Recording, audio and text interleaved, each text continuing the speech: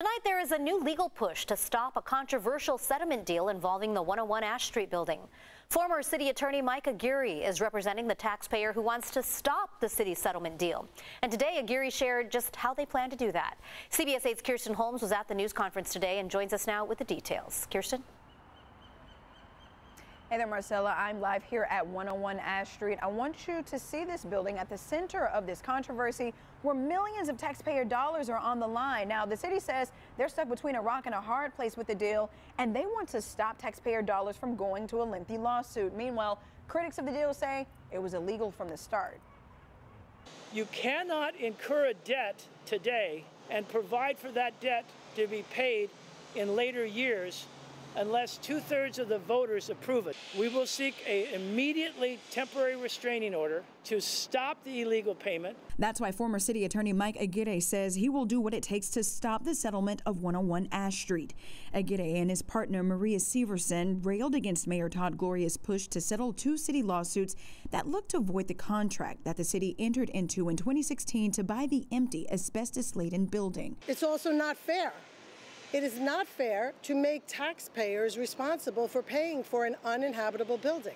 Bring it to the court to get a judgment declaring the transaction void from the start. If all those things happen, it would then set the stage for everybody to sit down and have meaningful settlement negotiations so that the pain could be spread more equitably amongst all the players. Aguirre didn't offer specifics about how to ensure the court case would meet his proposed end for the city's litigation. He and Severson warned that they will file a restraining order against the city if the council approves the settlement at a July 26th hearing, despite Aguirre's long-standing relationship with Mayor Gloria. Our mayor, no matter what anybody says, is not a bad person. He's not dishonest. He's not corrupt, but he is inexperienced in matters like this. City Council Chairman Sean Elo Rivera says he supports Mayor Gloria's plan to settle the cases. Our job in leadership is to make difficult decisions to ultimately move the city in a better direction. And I think the proposed settlement does that because it provides the city certainty. We gain control of our own destiny in a way that we currently don't.